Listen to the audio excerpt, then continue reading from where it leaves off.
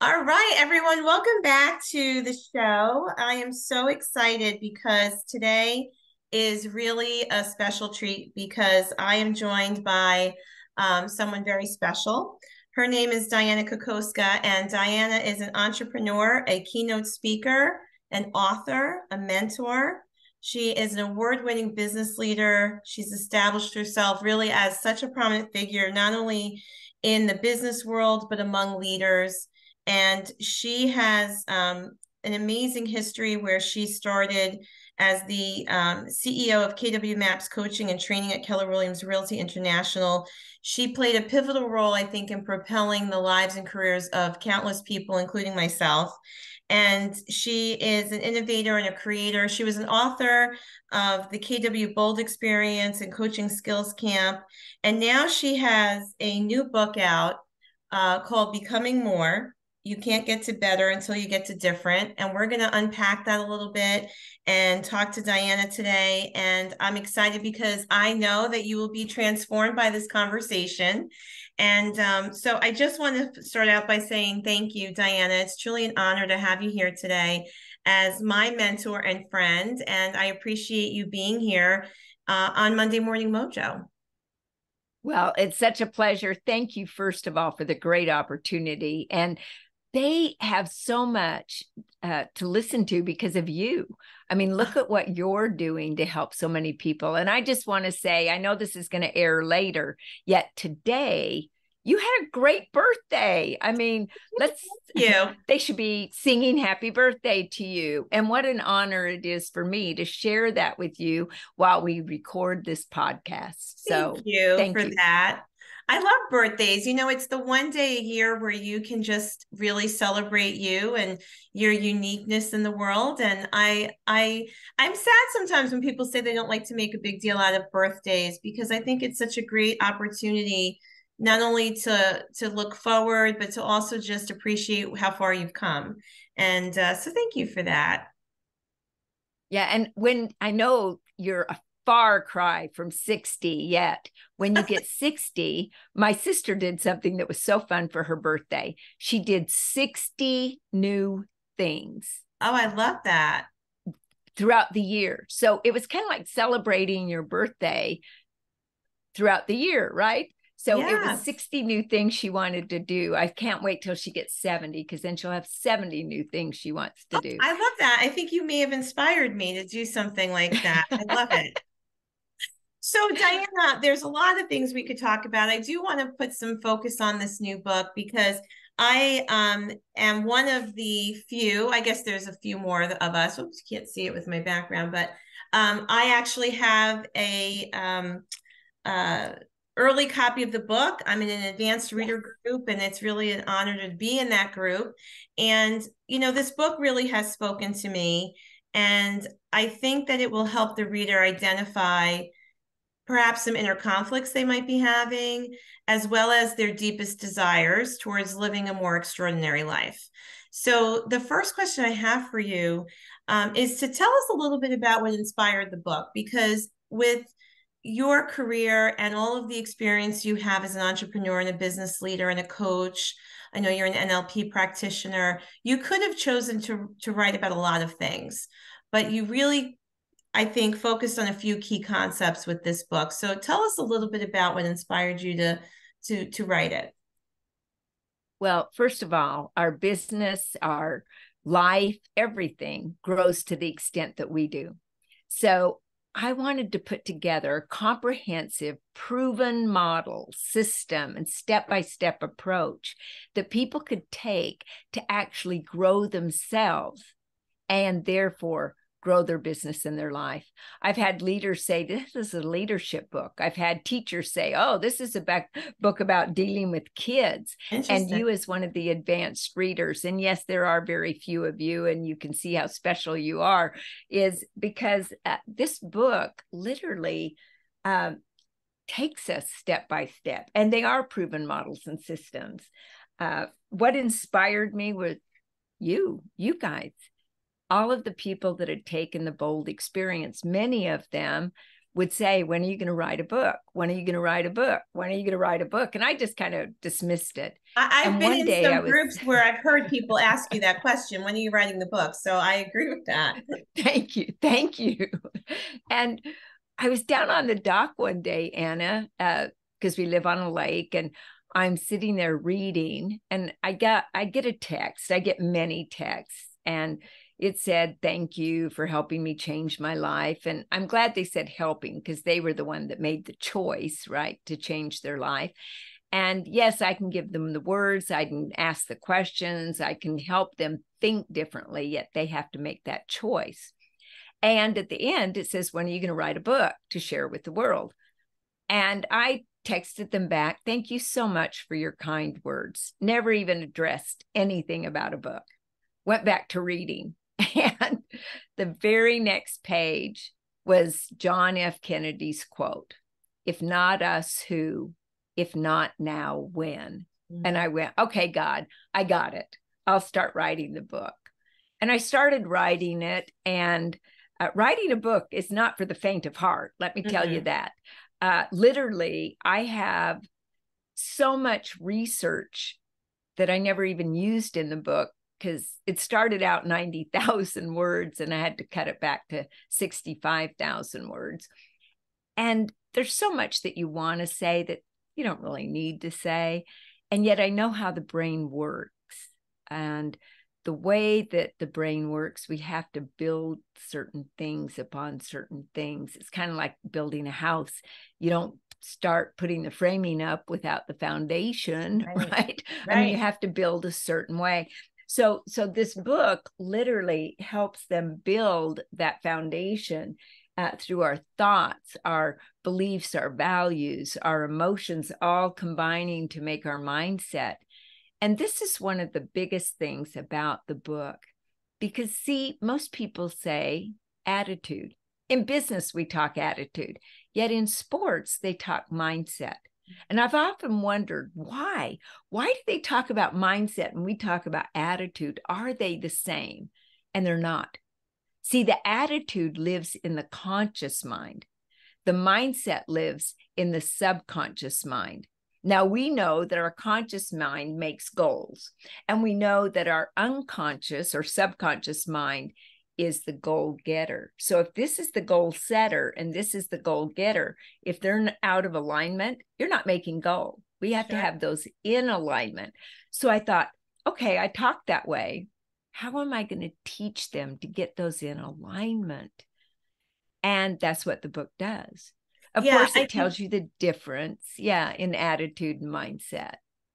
I was going to say that I really love that it has these exercises throughout the book, that it is a practical guide, really, to give the reader the opportunity to do the work while they're reading and learning these concepts. And I know that everything you do is intentional. So would you share with our listeners why it's important to do the work, to take what you're reading and then apply it? Well, I think the big thing, it's a great question, is if we don't apply it. But let me ask you, have you ever gotten on your computer and can't remember a password? Sure. Why? Because we don't use it enough, right? Mm-hmm. I mean, there's days I walk into the kitchen and I go, why did I walk into the kitchen? I can't even remember. I have to kind of backtrack to think it out. So if we don't implement, we just won't learn. In fact, I have a saying that today people are addicted to information and they are allergic to implementation. They want to learn. That's the neocortex, the part of our brain that says, give it to me. I want more. Oh, I've been there, done that. Give it to me. And yet if we don't pass it into the limbic system, which is the doing part of our brain, it will never get into the cerebellum, into the being part of the brain, because we have to be it to do it, to have it, right? So if we have information and never implement it, we just have information. We can't even recall it, like a password. Where we implement it, because I remember some passwords very clearly because I'm using them over and over again, right? And that's what builds a habit. And once you do something over and over and over again, then you start to become the person that automatically does it, just like 2 + 2 = 4. I mean, Right. how do we know that? Because we implemented it over and over and over again. So now we are being someone that can do the addition. That's it. Dianna, do you believe that everyone has a desire to become more? No, 95%. Here's my research. I almost started to answer that, and then I went, you got research for that. 95% of the world's population desires something more in their life. Yeah, I believe that. 5% will implement or do something to bring it about. So are we in the 5%? So how do we become the 5%? We literally train our brain to be a person that goes into the 5%. See, we've trained our brain, Anna, to be who we're being right now. We've trained it. It doesn't do the thinking for us. We trained it how to think. So that means, like neuroscience tells us, nerve cells that fire together, wire together. Nerve cells that no longer fire together, no longer wire together. So it's like taking a path out in a field or across the grass. You take that path over and over and over again, pretty soon there's no grass. You see the path. That's like your brain. You've made that thought so ingrained in who you are being that you don't think of other ways. Now, let's say that you start taking a different pathway and you put seed along that path. The old path starts growing grass again, and you have a new path. So therefore, nerve cells that fire together, wire together, which ones are you wiring? That's why I came up with the assessment. When you take the assessment, and if you order the book before October 31st, you get the assessment free. After that point, it will be $29.95. So buy the book for $26 and get both, or spend $55.95 and get both, whatever they want to do. Right. When you get the assessment, though, you're the only one that gets the assessment. If you want to share it with people, great. If you don't want to share it with people, you don't have to. Yet, if I'm going to drive from Austin, Texas, where I'm at, to Denver, Colorado, I need to know where I'm starting. Like Google says, where are you at? And now I'll tell you how to get there, right? The map shows me. But if I don't tell it where I'm starting, how could it ever tell me how to get there? That's why we take the assessment. I want to just backtrack for just a second, because see, with this attitude and mindset, once we know where our mindset is, then we can instantly change our attitude to go along. For example, let's say you have a judgmental mindset, but you have a positive attitude. Then you'll express that judgment in a positive way. If you have a judgmental mindset and a negative attitude, you're going to be very harsh, to the point, probably screaming and yelling at people. When you have a curiosity mindset, your attitude will determine the type of questions you ask, or if you even ask them questions. Because if you start asking yourself questions, you may go into the judgment, right? Anyway, it helps us know where we're at. The second thing it does is it gives you decision points. For example, getting out of judgment and getting into curiosity, it'll give you like 6 decision points that you can make, that you can do and implement every day in your life, that takes you from judgment to curiosity, from scarcity to abundance. Yeah. And one of the frightening parts, because we don't know who does what on the assessment, it just shows us assessments, and it says 72% of the people right now are in scarcity. Really? 67% are in doubt.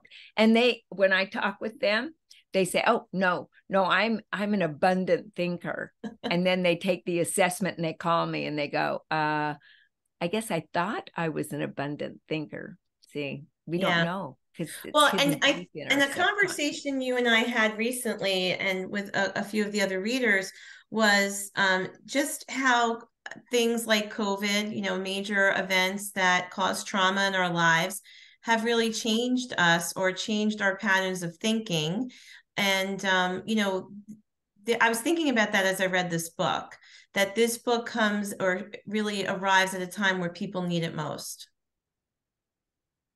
I believe that, because in COVID, first of all, we were all in shock. We know that. And then what the brain does is it goes from shock to the fact of, this isn't going to happen very often. It's not going to last that long. Then Right. We thought 2 weeks and we lockdown. would be over it. Yeah, right. But then all of a sudden, after a while, the brain goes into a stage, which is a frightening stage because of what comes next. The third stage is I deserve. I deserve to watch Netflix all day long. I deserve to eat. I deserve to have a drink. I mean, alcohol sales went up. People gained weight, most of them. I deserve stage. And then from the I deserve, we fall into learned helplessness. Learned helplessness is where we build a cage around ourselves, a cage of comfort, where our thoughts are the bars of the cage. And inside that cage, we're so comfortable, we don't want to get out, even though opportunity is outside the cage. They don't want to go back to work. I turned to my husband, Tony DeCello, who many people on this podcast probably know. I'm so fortunate to be married to him. And I looked at him and I said, oh my gosh, honey, I've got to start doing podcasts. People could go into learned helplessness and we won't have people that want to even be on a job. And so I started doing Zooms. I did 76 Zooms in 40 days. Wow. Warning people that they had to stop. Lance Loken was the one that came to me first and said, do this, please. And okay, this is what we're going to do. And we literally had people making calls coming from contribution to keep themselves out of learned helplessness. We had people doing certain things because once people went into that learned helplessness, literally, they wanted to work from home for the rest of their life. They don't want to do it. Doesn't make them bad. It's the way that we trained our brain. Sure. And knowing it was going to go there, knowing we were headed in that direction. If you didn't know it, you couldn't stop yourself. It's natural. Well, this podcast started as a closed Facebook group, which I began on May 20th of 2020. There you go.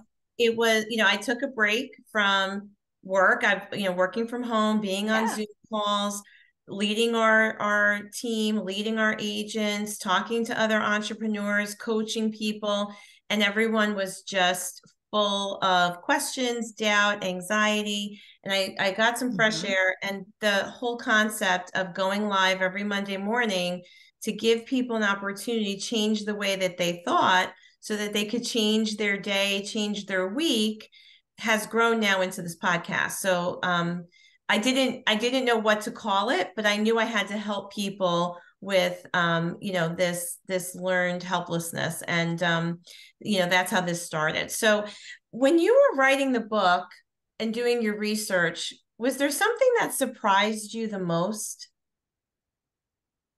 Well, one of the surprises was the attitude and mindset not being the same. Another surprise was it was around the emotions that we feel and the way that we speak about those emotions. I always knew that words are the rudders of our life, right? They steer our life in the direction we desire to go. Yet, do we really listen and watch our words?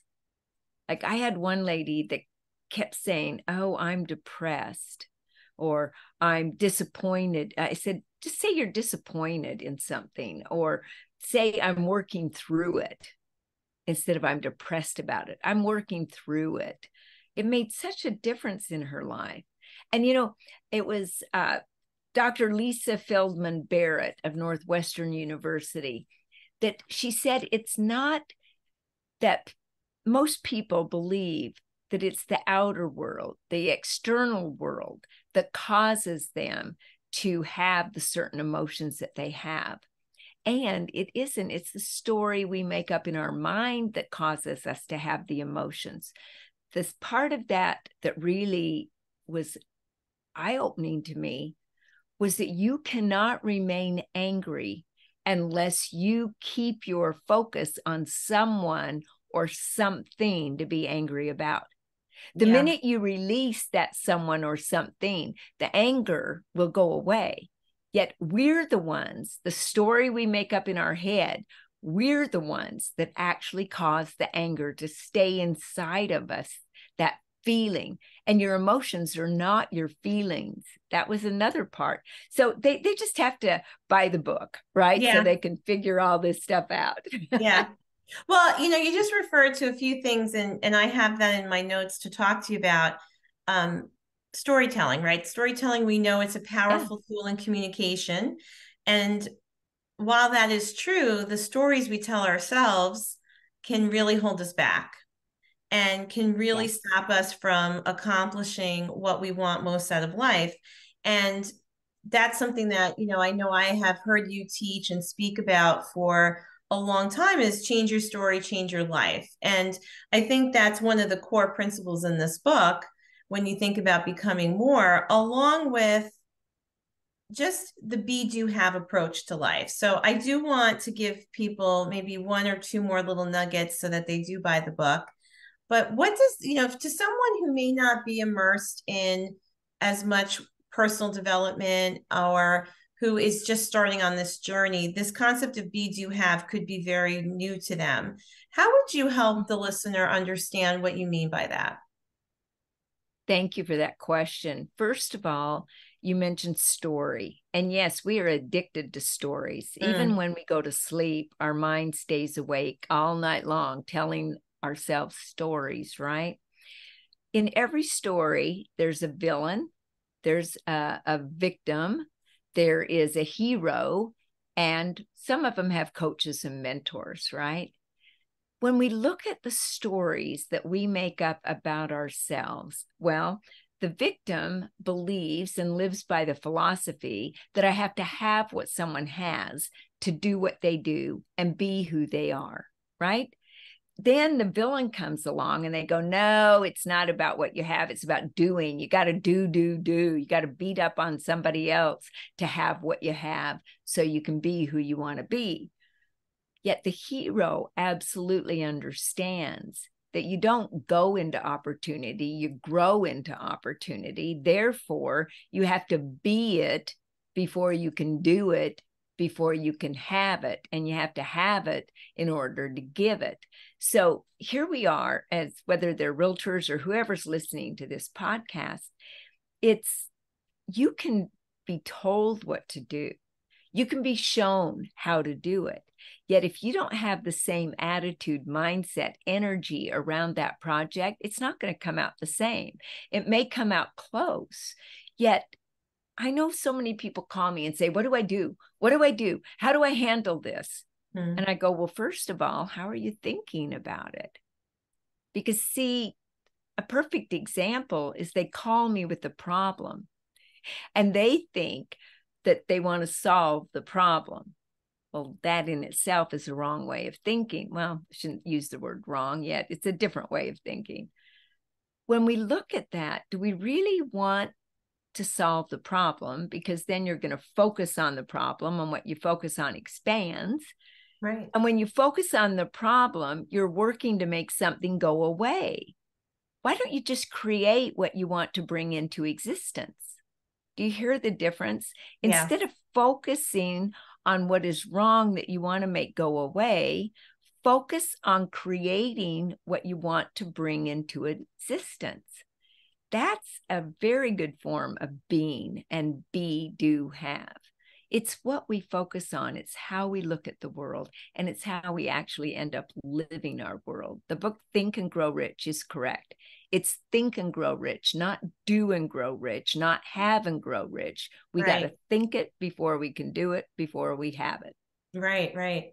Another thing I've learned about you and that I love about you is you have a core belief around bringing value to other people.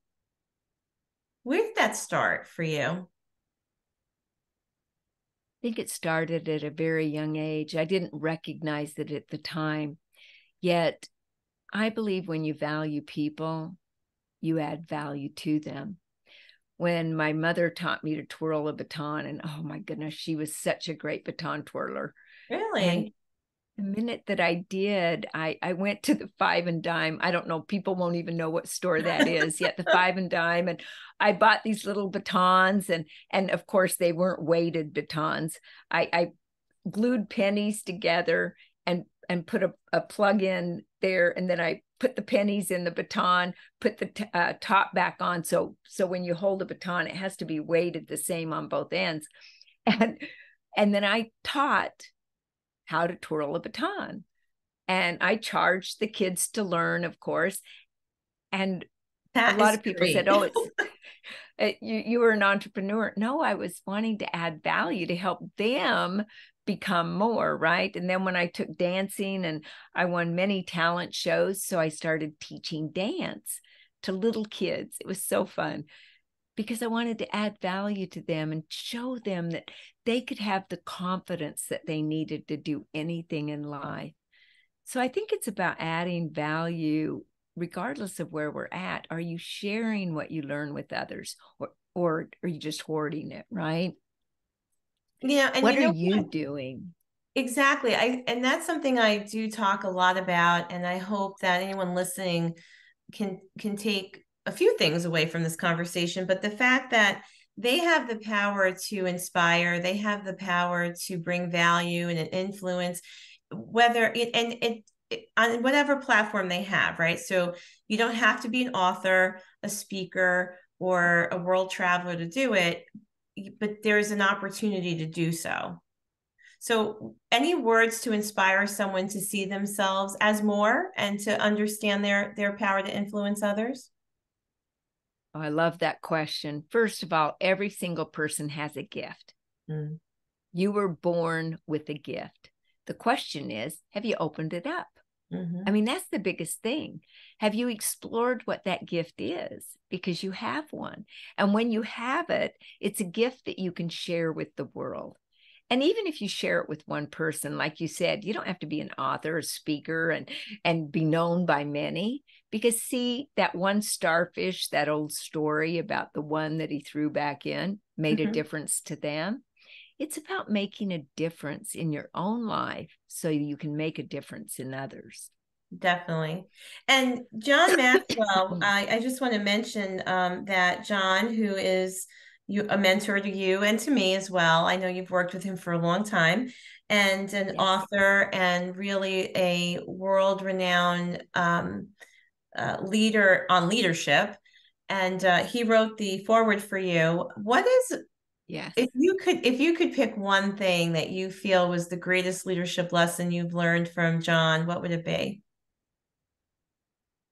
Wow, that is a tough question I'm because I've sure. learned so much from him. He's been my mentor for 25 years.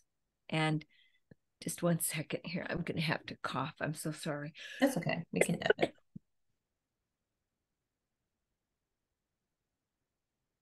Mm, that's what I get for doing podcasts back Talking a lot back to today. back. Yeah. Yes. So that's a great question because John has taught me so much. I mean, word after word, like, well, I named one of my chapters off of something I learned from here. You either grow within or you go without, right? Mm, Growth is an inside job. But I think when it comes to leadership, it's about casting vision, mhm. casting it with clarity so people truly understand what it is you desire from them. Cast it with connectedness to where you're connecting with the people and they're connecting with you and the vision, because people can buy into the vision and not the leader, which means they'll go find another leader, right? Sure. Or they can buy into the leader and not buy into the vision, which means they're going to leave too because they want to go after their own vision. So you need both. You need them to buy into you as a leader and to buy into the vision. Another thing is you literally talk about the vision all the time. Jack Welch, when I had dinner with Jack and Susie, he said, Dianna, I'm talking about the vision every single day. I said, every day? And he says, well, not to the same people, yet I am talking about the vision every single day. In fact, some days I feel like if I talk about the vision one more time, I'm going to throw up. And then I go out and talk about it again, right? So vision. The other part that I think is important is that we have standards and we have relationships. Because see, if I have high standards and low relationships as a leader, I come across as a dictator. If I have low standards and high relationship, I'm not a leader. I'm a friend. I'm their buddy. I'm their pal, right? If I have low standards and low relationships, I'm not a leader at all. I mean, I'm just wishy-washy. It's having high standards and high relationships as a leader, casting the vision and literally holding the standard of the culture that you desire that makes us great leaders. And it's not always easy, but so important. Absolutely. Yeah. So, Dianna, what's the one question you wish I'd asked you? And how would you have answered it? Well, right now, because my focus is adding value to people, I would say, how do they buy the book? I mean, well, that was definitely going to be one of my questions for sure. So yes, we definitely want the audience to know how to connect with you. I'm playing with you. It's a great question. And I had to buy some time to even figure out how I wanted to answer that. Well, so, that's something that I learned from you. And I first met you about 11 years ago, and I've attended many of your trainings, your coaching skills camp and Bold, and have had the pleasure of even just private conversations and dinner with you. And that's one thing that you've really taught me is the power of questions and being prepared with some questions, not to necessarily be prepared to plan out the whole conversation, but just be ready for a question. And so that's why I thought that would be fun to ask you. You know, what's the one question you wish I'd asked you? I love that question. And I think as I sit there and think about what would I want her to ask me, maybe about what are some books that people should read beyond your own. I mean, I believe like Split the Difference is a great book. Necessary Endings by Dr. Henry Cloud. His book Boundaries is a great book. Think and Grow Rich, obviously, is a fabulous book. Developing the Leader Within. Oh my goodness. All these different, I mean, you can see we got so many books right behind you, yes. Well, this is just at the office. I have 27 bookshelves at home that are all filled with books because I truly believe it's your library that says who you are. Jim Rohn taught me that. And I love to read because that's one of the ways we become more. And we not just read, we implement. I mean, Atomic Habits, great book. Lots of things out there.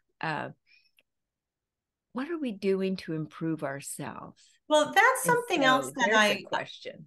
Yeah, what are we doing to improve ourselves? And that's something I've learned from you as well, and have now gone on to teach others and I've talked about it here on Mojo, is the importance of having a personal growth plan.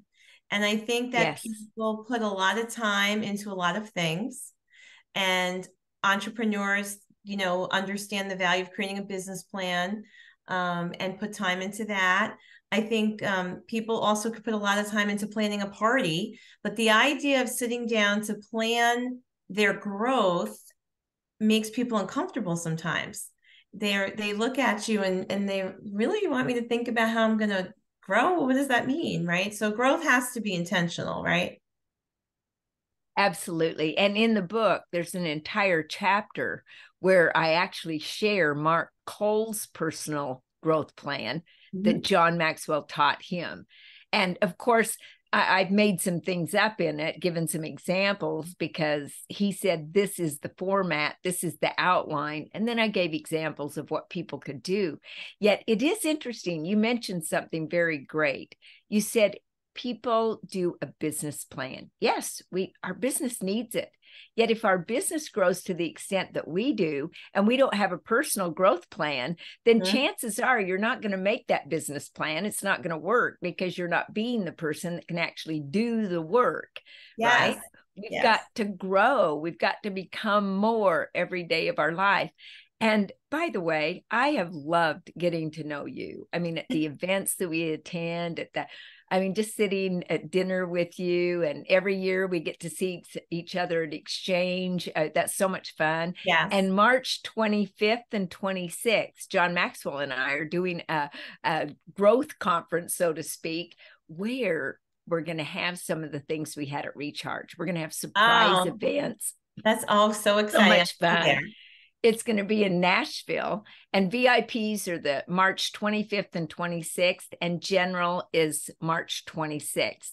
And I know you're going to be there because you're somebody that is always there with John and myself. And I just love that I'm going to get to see you there in Nashville. I hope to see a lot of the other folks there too. I wouldn't miss it. So tell everyone a little bit more about how they can connect with you, Dianna, and, learn more about you, but also purchase the book. And we'll, share this in our show notes, of course, too. Well, I appreciate that very much. In fact, in your show notes, you can maybe even share the model of becoming more so they can see what they're getting themselves into, right? Oh, I would love to do that. I'll send all that to you. Okay. So it's Dianna Kokoszka.com or becomingmore.com is where you get all the resources for the book and all of that. So when you order it before October 31st, that's where you'll go to get the assessment. You'll also get 100 affirmations. You'll get a free chapter on energy that talks about the 4 energies of success. Let's see, Instagram is Dianna.Kokoszka, Kokoszka. It's such a tough one. And then, of course, I'm on LinkedIn. Love to connect with all of you because, after all, it's that connection. It's relationships that really, truly make the world go round. Yes, and absolutely. By the way, on that event, I just want people to know it's a fundraiser. So get ready. Great. That's why all of the money is going to be going to buy books to teach values to kids, as well as developing leaders. I sit on that board with John Maxwell and Ed Bastian, Tim Elmore, many people. And all of the profits are going to go to that. So you're doing it for a good cause, and get a great tax deduction too, right? That's great. Awesome. So Dianna, I hope that you'll come back and be a guest on the show again, and that we could talk. Love to. I know you bring a lot of value to everyone. To close out, is there a favorite quote that you would like to share? Maybe it's even one of your own. Well, I love the quote of Jim Rohn's. It's the fact of work harder on yourself than you do on your job, because growth is an inside job. And so you grow within before you'll ever grow outside, right? So be more, do more, have more. That's what I would leave with you today. I've got to tell you, I just love, Anna, being with you. I love your energy. I love the leader that you have developed yourself to be. And you just continually work on yourself. You are someone that shows us that growth can happen in so many areas of your life. I got to meet your son. What a great guy. I mean, just talk with him. I sent a referral, and what a fabulous mother you've been to help raise such a great kid. I was so impressed with him and his leadership abilities, which means that ripple effect just keeps going. And there's a lot of things in the book that I share for parents, things that they can do to put a growth mindset into their child versus a fixed mindset, things that you can do that will help them become more and have a mindset to be an entrepreneur, to go after what they deserve in life. And I just want to add value. So thank you. You've helped me today to cross that off my list, add value to someone. Thank you. You've done that for me as well, and everyone who's listened today. And I just want to thank you for really pouring into me and so many others for so many years. And I am honored to call you my mentor and my friend. And this was a great conversation. So thank you again for being here. And I thank all of you for being here too. So thanks again for joining us, and we will see you soon. Thanks, Dianna. Thank you so much. Thanks to the listeners too.